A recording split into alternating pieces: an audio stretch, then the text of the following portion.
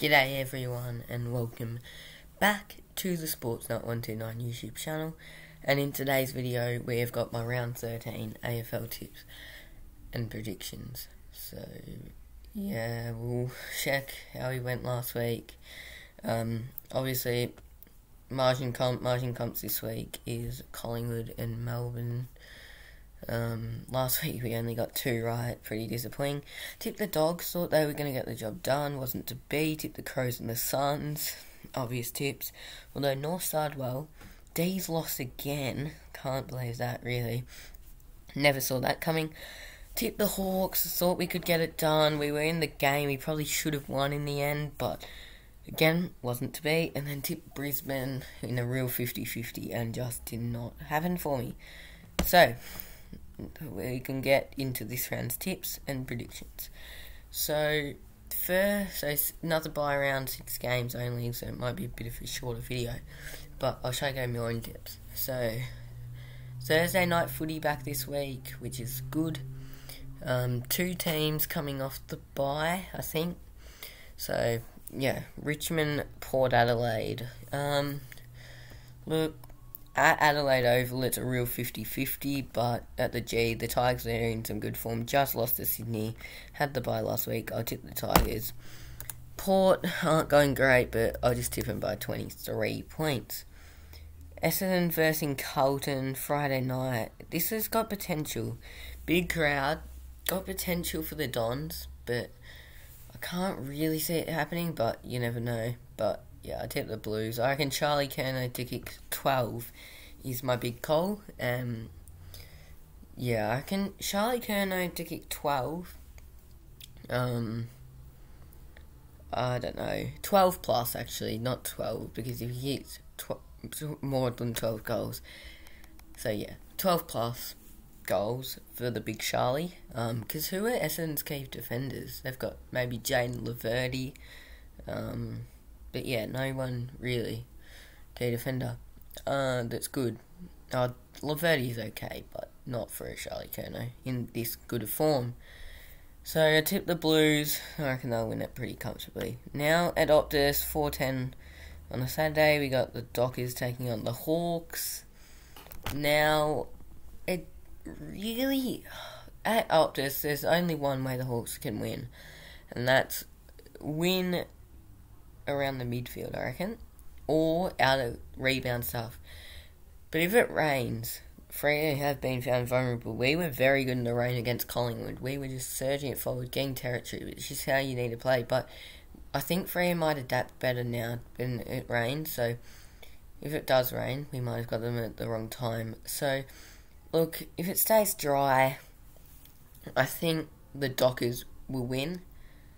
But yeah, I don't know. I think the Dockers should get the job done, even if it rains, honestly. But if it's pouring, I might last second change my tip to the Hawks.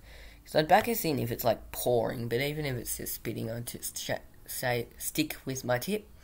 But yeah, I might change it last second if it's absolutely pouring. But I probably shouldn't, but I might. But yeah, I tip the Dockers to win by 5 goals, I reckon. So now, 7:25 Saturday night, we got the Lions taking on the Saints. Look, I think the Lions probably should get the job done at the Gabba, but their defence has been found out of the last few weeks, and there's Max King at the other end, and Tim Memory. They've got Cooper Sharman are 8, and then they've got your small forwards like Jack Billings, Jade Gresham can push forward.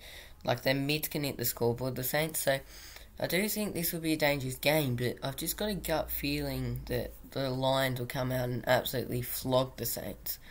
So I'm going to tip the Lions, but the Saints beat the Lions at the Gabba last year, I'm pretty sure, in the same fixture Saturday night. So who knows? But I'll tip the Lions. But yeah, I don't know. I just feel like the Saints will get pumped. I don't know why, but I just think the Lions will be too good, because, yeah, I don't know. But it's just a gut feel. Now on Sunday, we've only got the one game because of the game on the Monday, which I don't really rate. And I reckon if they're going to have one game on a Sunday, put it at least like 2:20, I reckon. Get it early, get it over and done with, but oh well. Anyways, it's North taking on the Giants. Look, I think if North are going to win a game, this could be a chance. I think that North could win. However, you probably can't tip him. Like, the Giants' midfield will probably be too strong for North's midfield, but I don't know, because I think North are just their skills, but if they do get in top one day, like maybe in a Tassie, they could get the job done, but for now I tip the Giants, but I do have a gut feel that North could win, so don't be surprised if North do win.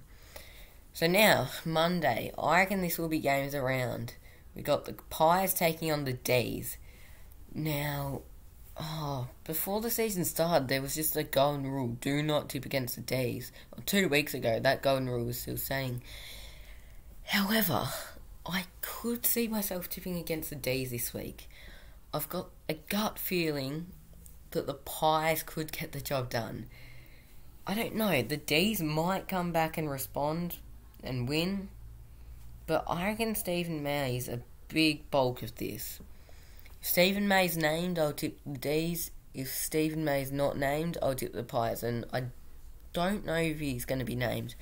I might just stick with the D's. I'm going to tip... this is going to be a great game. It's Martian Comp game as well. It's going to be a good game. I reckon... Look, Flagmantle and Sydney beat them. 2 top 8 sides. So, look, I think they'll come out. Pies did it last year in front of a big crowd. It'll be gamed around. And I reckon if it's close, the Pies get the job done. But if it's played...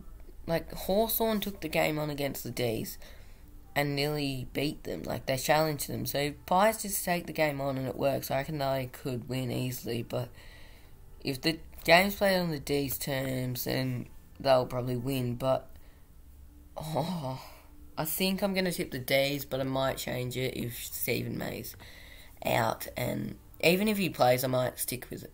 I mean, even if he doesn't play, I might stick with it. But I reckon I might change it to Collingwood. I've just got a gut feeling.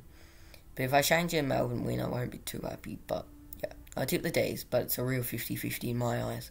Anyways, that's the 6 games done. Thank you all so much for watching. Collingwood, Melbourne, Martian Comp. Winner of last week was Rachelle, I'm pretty sure. So that's it twice. He's won it now. So yeah, good on him.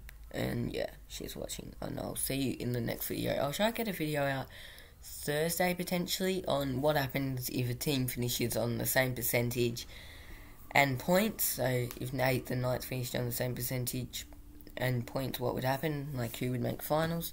And it's pretty funny, I think, so potentially video, but I don't know what to title it. So if you're still watching, which I doubt anyone is, tell me what I should title it. Anyways, thanks for watching. Cheers.